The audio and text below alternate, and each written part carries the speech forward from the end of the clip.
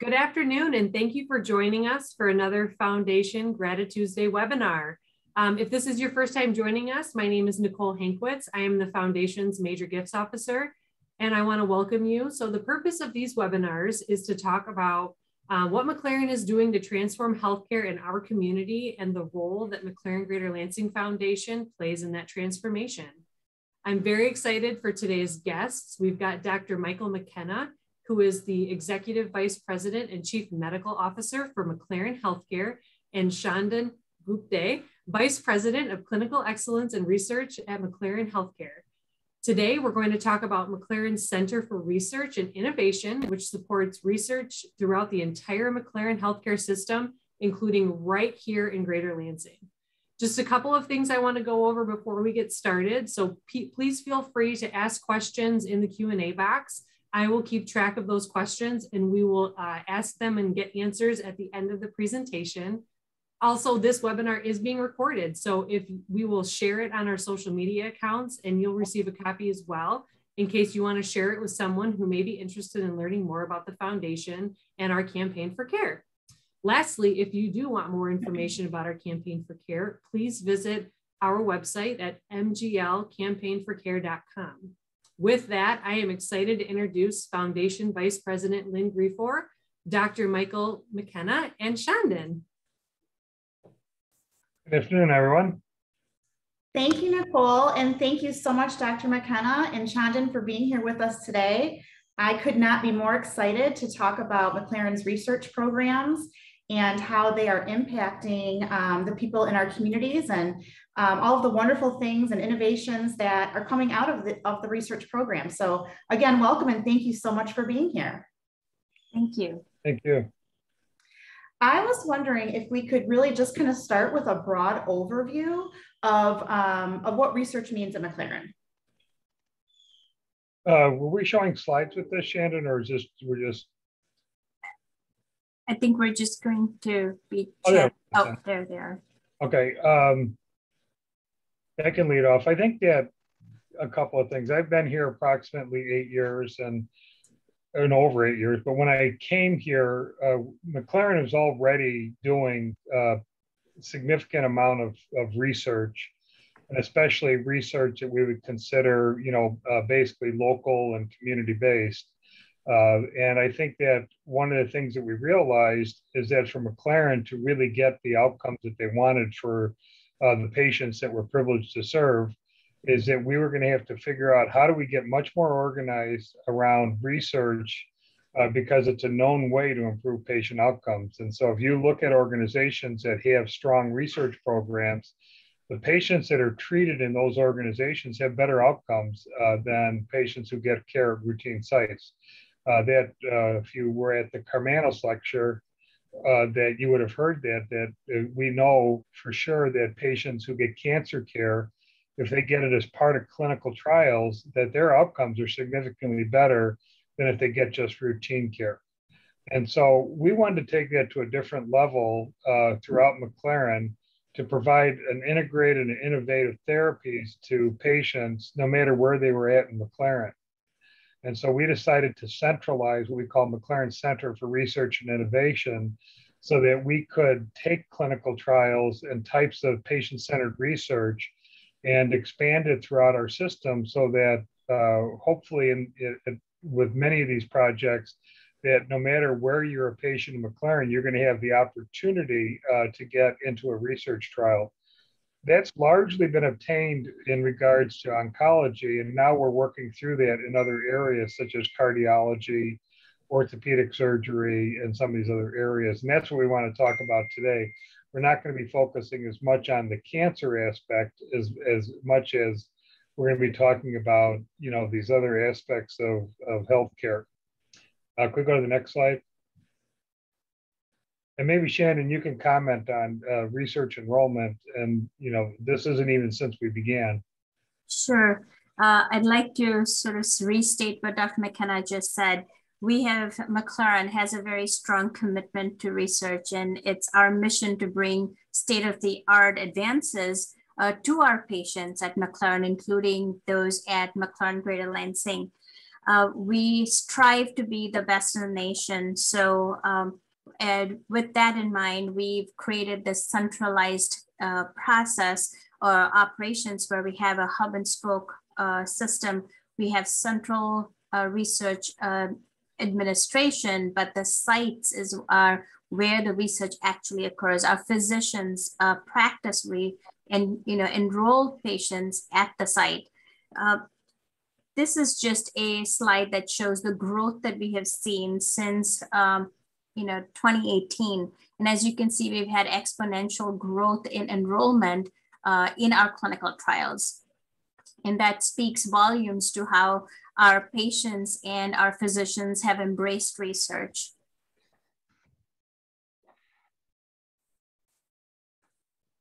I think that one of the things when we talk about this is that as we describe what research is, we have things that we call, clinical trials that could be therapeutic. We have things that are called patient-centered research, which may be where a physician has an idea that they want to see if it could improve outcomes. And it's not sponsored by a drug company. It's not sponsored by, some outside source. But it could actually lead to a significant benefit for patients. And so that patient-centered research is something that we're really interested in getting more of it within McLaren. And that's where research funding becomes important, because the physician or the other, it may be a nurse, it could be a variety of different clinical providers that are doing this, need to have financial support and able to do appropriate patient-centered research. And that's why we're creating, sort of what we call research funding to help our scientists, clinicians to do some of these types of things. And so we're actually committing, hundreds of thousands of dollars internally to get this started. And I'm sure Chandan's going to talk a little bit more about this whole process. But this is where I think the real opportunity is. We can continue to drive clinical trials with vendors and pharmaceutical companies, and that's great. But I think where the real success is going to be as we can do patient-centered trials, and as we can do stuff that supports our graduate medical education, it supports our nursing departments, it's all these myriad of other things that aren't funded normally, that we have to basically raise money or pay it out of, as a McLaren cost. And that's why, we're here today, is because we think there's this real opportunity to help drive a lot of this type of research. Absolutely. And I have to believe that if it's the physician that or the nurse that or the center that you're familiar with that's talking to you about getting involved with the research program, your comfort level is much higher than if it's a stranger, or you have to go out of town, or you have to fly to state or what have you. So having this type of opportunity local in the community with providers that we know and trust, to me seems like such a huge benefit for our patients and for our community. Without a doubt. And what's funny is we tend to think that advances in healthcare all come from the ivory towers, all come from a university somewhere. And there's numerous stories about that. Like, I still remember my background as a gastroenterologist, and it was 25 years ago. I was at a small community hospital in the Chicago area, and I was in the doctor's lounge talking to a general surgeon, and he was telling me how they were going to start doing laparoscopic gallbladder surgery. And of course, I was appalled. I said, "You can't take out a gallbladder with a laparoscope. What are you thinking?" And he said, No, there's several community hospitals in different parts of the country that the surgeons were already working together to figure out how to do this, that they felt it was safe and effective. And they had read some of the literature and gotten some of the information. It was just all of a sudden got on a life of its own. And so these surgeons, largely in community systems, started doing laparoscopic gallbladder surgery. And now, of course, everybody's getting it done that way. Probably 99% of gallbladder surgery is done laparoscopically. And I would have told you at the time that was almost malpractice to consider doing it, but it was all driven in the community. And that's just one example of many things that I can think of where people had a good idea, they were appropriately trained, they had the support, and they put it into place, and patient care was forever affected. And so that's why I think research is so important. And that's why our support of physician researchers or physician scientists, and I shouldn't just say physician, because we're really reaching out to all clinical providers, whether they're medical students and residents, our own physicians, but really have to remember nursing is going to become critically important at this. And there's been significant advances that have occurred because of nursing research. We also have things like in pharmacy, we have, respiratory therapists, all sorts of different areas where we need to support clinical research and can get that, significant advances. Absolutely. And one of the things that, one of the stories we like to tell in this community with the new hospital that we're building, by the MSU campus, is that you can get the best care here locally. And I think this research program and the trials that we get started in funding our local providers really just emphasizes that. You don't have to, fly across the country to enroll in a clinical trial. We're bringing all of that right here. We want people to be able to stay in their community when they have received any type of diagnosis and they're getting treatment. So it really goes hand in hand with all of the wonderful things that the foundation has supported up till now to keep care local. So I just think that's so important. Well, it is. And that's why one of the areas that we're doing clinical trials is in neurosciences. And it specifically has to do with stroke. And we're looking at how to bring Lansing into this model. And there's a lot of things going on with Sparrow and other things that I don't want to get into today.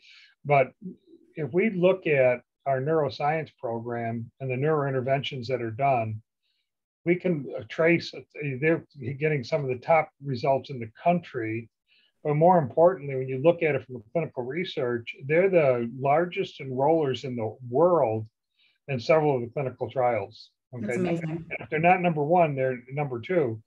And so this is, a small community system that has embraced research. And it's not so much that they're able to do the trials, it's we're able to get these outcomes that are top decile, best in the country. And so you think about it from a patient's point of view, and you happen to get into a McLaren hospital that's doing this, you're going to be exposed to the highest level of care that you can get, the highest level of research that's currently being done in interventional neurology. And that's what we're trying to do, not only just in neurosciences, not just in oncology, we want that in cardiology, orthopedic surgery, you name it. We're trying to expand clinical research into all these different areas because we're so committed that this is what's going to be the driving difference for us as an organization. It's wonderful. Can you talk a little bit? So there's kind of two audiences here. There are the clinicians that might be interested in applying for research funding, and then there are the donors that we work with at the foundation that may be interested in helping to fund it. So could we kind of start off talking about the mechanism and process for someone, a clinician within the McLaren system that wishes to apply for a research grant? I'll have Chandan to deal with that. Sure.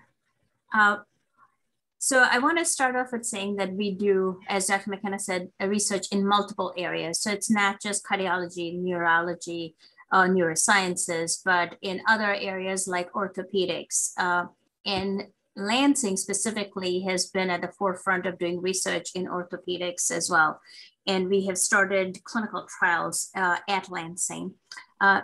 Our faculty, our physicians, our other providers at Lansing can apply for funding through our research funding committee. And these applications are available throughout the year, but there are specific deadlines. Like we have deadlines coming up every quarter, as you can see on your slide. Awards are then made quarterly, and these awards are available to everybody who is an employee, a McLaren affiliated employee, provider, resident physician, or even fellows. So if you're looking for more information, we have a website, www.mclaren.org/research funding, where you can get more information, and application is available for submission. But we encourage everybody who's interested in doing research to come early so we can support you. And we'd like to increase our fundings for these residents, obviously through our donors.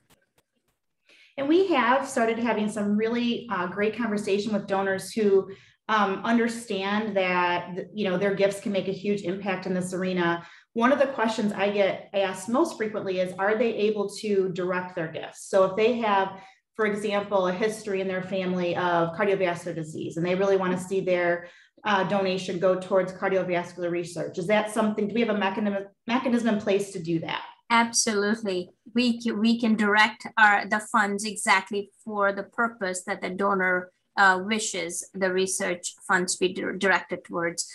We have a system in place already where we can earmark the funds for specific types of studies.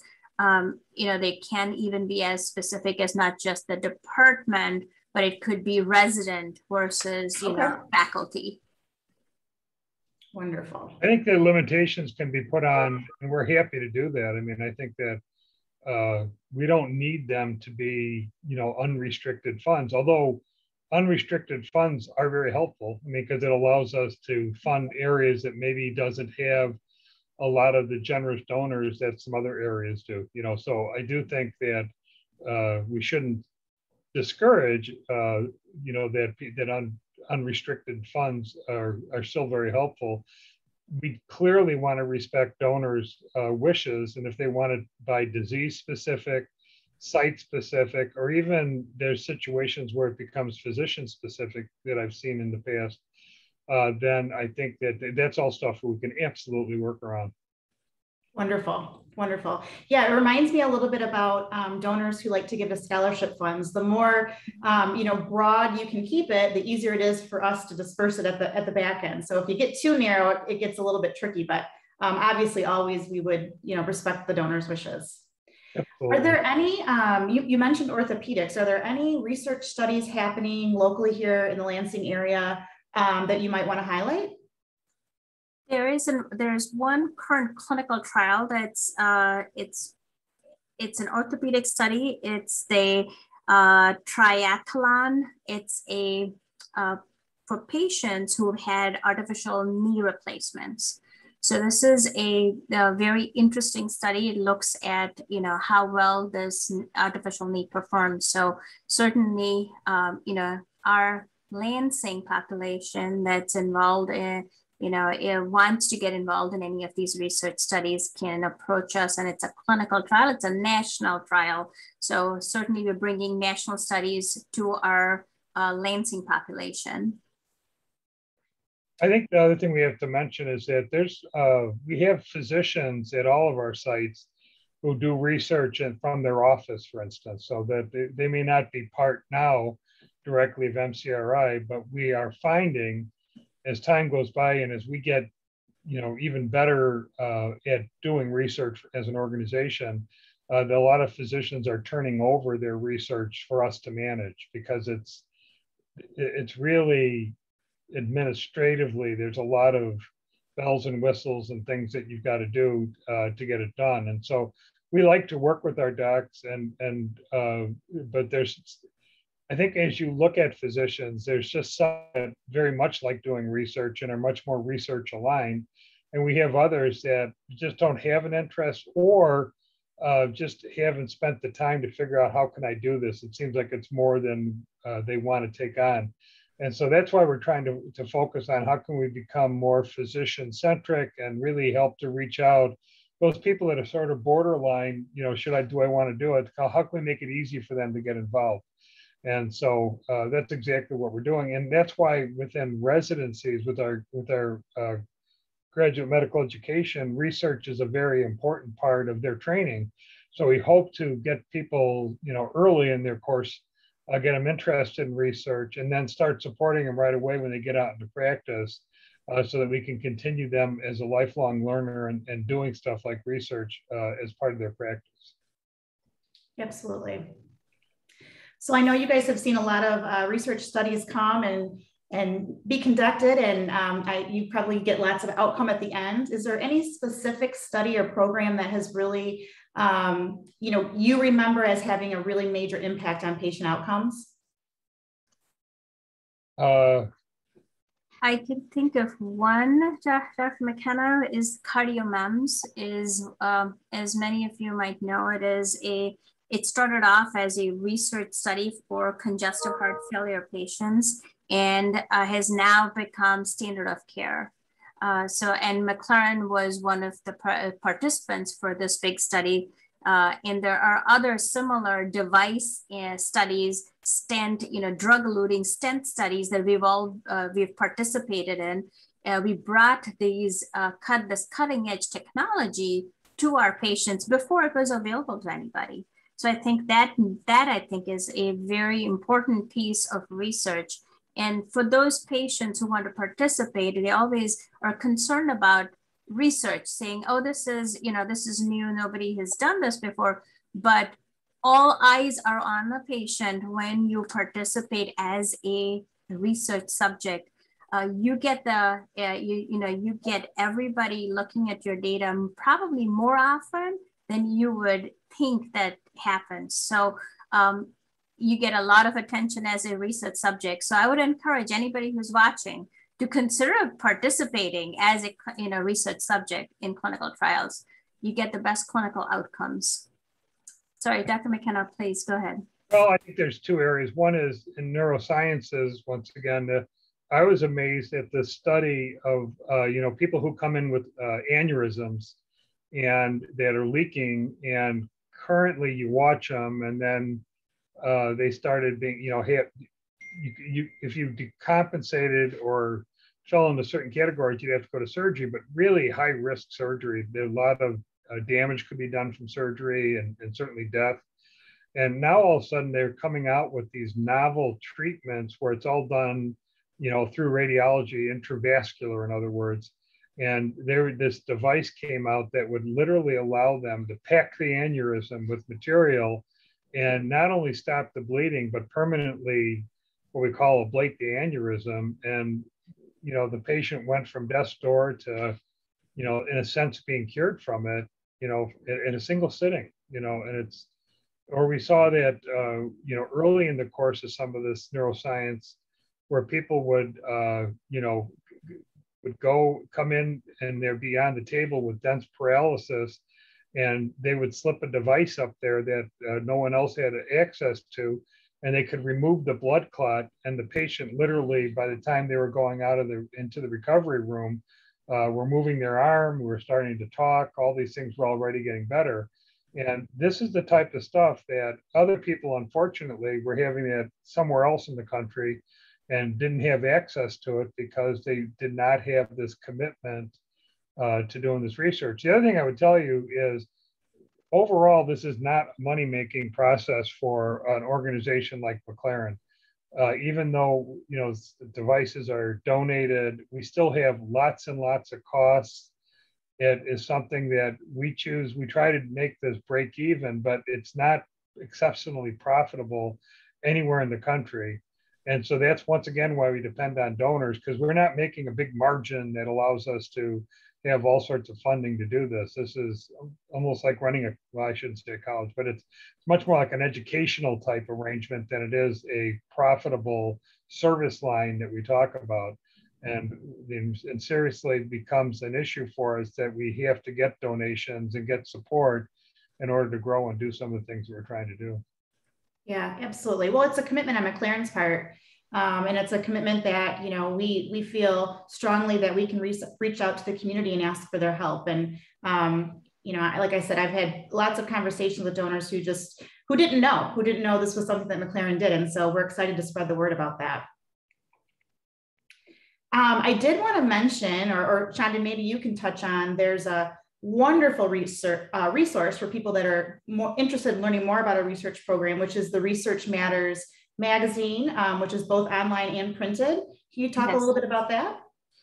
So we have a quarterly newsletter. It's called Research Matters, as Lynn just mentioned. It's available on our website. Please feel free to browse through those.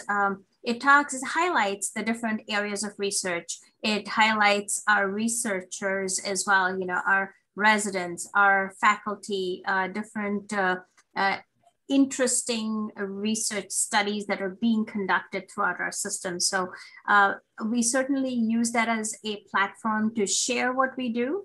We share, use that platform to share with others about what, what is coming up next. We talk about all of the federal regulations that govern research. And for those who might not know, research is highly, highly regulated. And so we have to manage all of those pieces in terms of our communication. Resident Corner is part of our research newsletter, and we have several articles every quarter that talk about what our residents are doing. As you know, Lansing is a hub of our, graduate medical education. We have a large group of residents and fellows there. So we do showcase them as well periodically through that. Wonderful. So just a general question for both of you, if you don't mind. In general, what are you most excited about when it comes to McLaren's research program? I can tell you, I'm really excited about this relationship that we have with our foundations. I think this is new for research. This is we have never done this before. We love partnering up with our foundation, and members so that we can showcase what we do. So you can, and we can share with you our successes. And the more support we get from the community, the more we will be able to grow and bring studies to the community, and not, like Dr. McKenna said, you don't have to go to always to a university. You could go to a community hospital and get the same care, the same access to devices and medication, investigational medications that people always think are not available to community locations. Absolutely. And I think that, obviously I've been a big supporter of this. When I look back to where we started and where we've come to and where we're headed, I think that what we've done is that it sort of helped to transform our organization into becoming much more of a learner organization. And we see that by our commitment to not only graduate medical education and all the other learning aspects of that, but we're sort of leveraging research as being something that's part of our DNA, that we know that where we're headed is that you can't do appropriate patient care if you're not constantly doing research and trying to use science and evidence-based type therapies to help you get better outcomes. We're extremely focused as an organization on outcomes, and I think that that's really helped us advance quality. I think that research, once again, just becomes one of those differentiating factors that I think that if you look at us and compare what we're doing to most other, community-based programs, I think we're far ahead. And I think where we're at now is clearly that we have a lot of unmet needs, and we need to figure out how do we do that? How do we get to do more research? How do we have some of the additional hospitals that aren't doing a lot of research? How do we bring them on board? And so I think that there's plenty of opportunities, and it's just how do we align with different areas in order to get that done? And that's exactly what we're doing. Absolutely. Well, and kind of tying that back to the foundation's efforts, we do have an event here locally coming up in Lansing on October 14th called Cocktails for a Cause.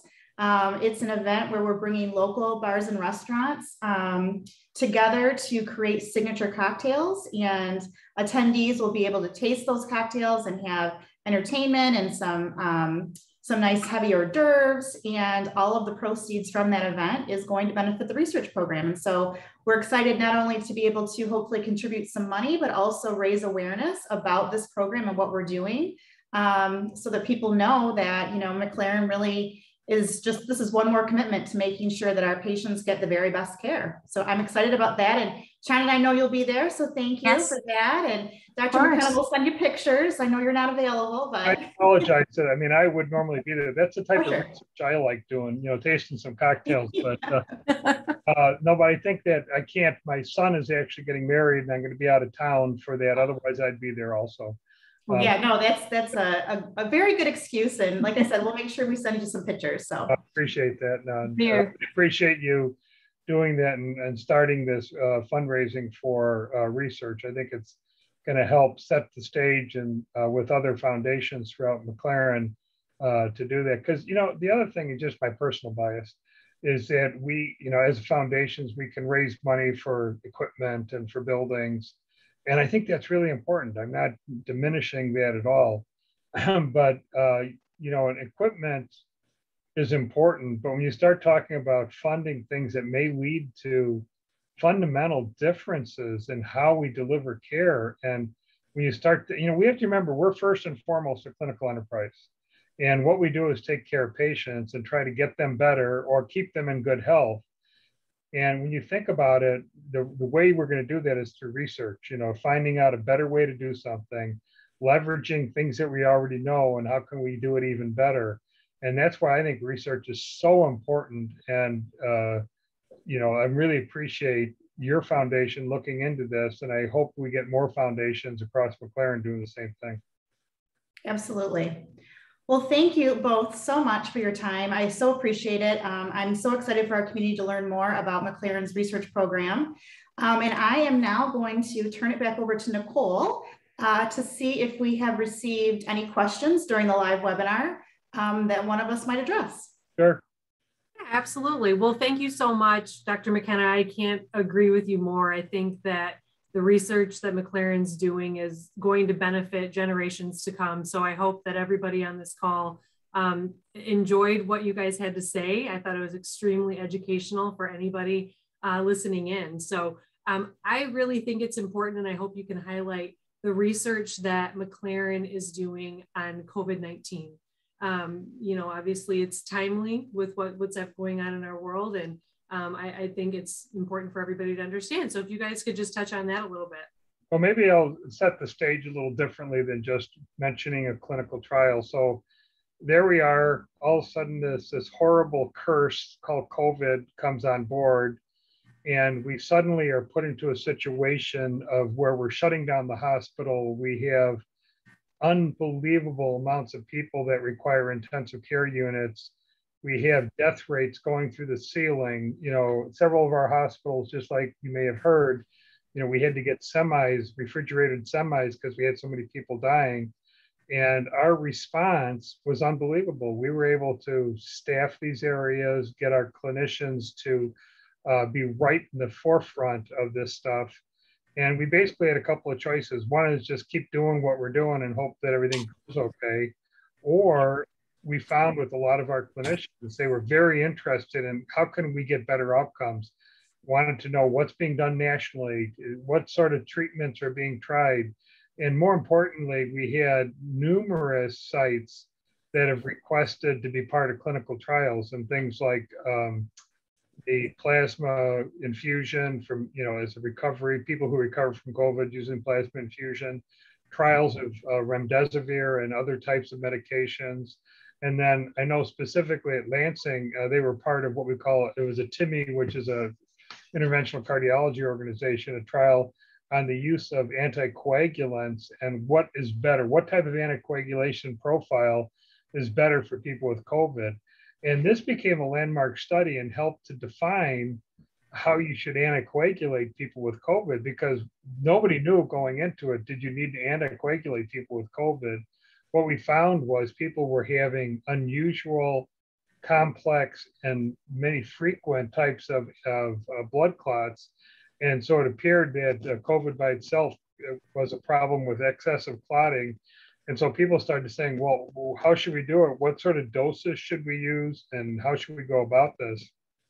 So Lansing was part of a trial that went through and put patients into different treatment arms and then tracked how they did, so that a decision could be made very quickly as to what's the appropriate treatment algorithm for people who come in with COVID.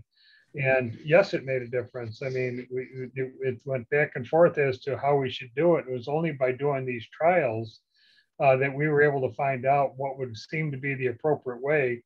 And so lives were saved and disabilities were prevented, because we had enough people in the midst of this horrible pandemic where people would come to work and were wondering, are they going to catch it and die?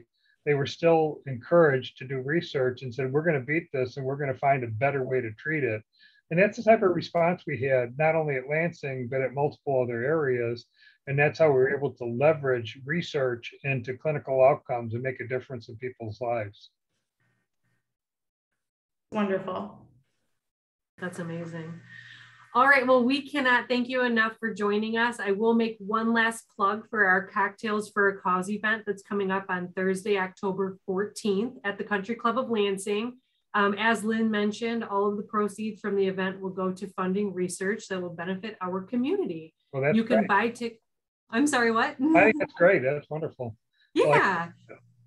Absolutely. Well, we've been talking to our donors about this opportunity and we're getting a lot of positive feedback. So I think this is just the start of great things to come. So you can buy tickets still at mglcampaignforcare.com. And I am so excited to announce our October webinar will feature our brand new fundraising program. We've started a Women's Giving Circle. So stay tuned as we announce the date for that soon. Happy Tuesday and have a great rest of your day. Thank you guys so much. Thank you. Thank you.